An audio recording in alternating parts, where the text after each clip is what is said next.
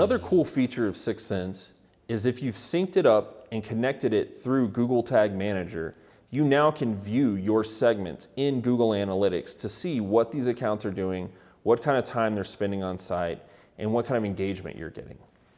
One easy way to do this is in Analytics, go to Settings, and then Audiences.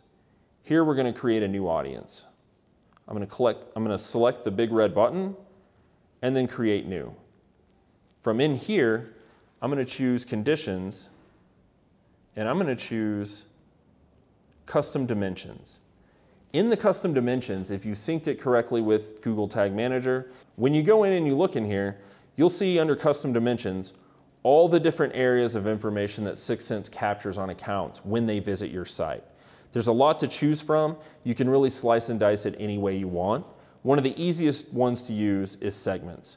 Choosing this and then adding in the name of a segment that you have created is an easy way to go through and look at that segment and see the kind of engagement that they're taking on your website.